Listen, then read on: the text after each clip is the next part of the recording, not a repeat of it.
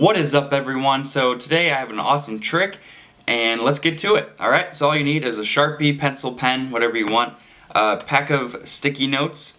This isn't much, so you don't really need that much.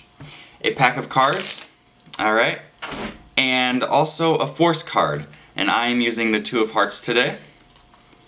Alright, so what you need to do is take your Sharpie and your notepad and convert it into this, okay? You can write a title on there or just draw whatever you want. Very simple. And then you have to draw a stick figure cartoon, okay? And now at the end, I'll show you. You have to have the magician or stickman holding the selected card. Now I'm not an artist, so it is not the greatest, okay?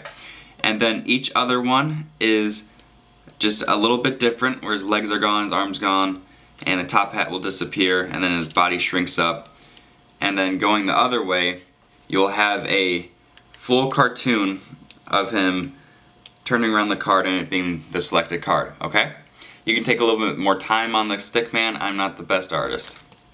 Alright, so you don't need the Sharpie or the notepad anymore. You can put this in your pocket wherever you want, or even on the table just to show it off.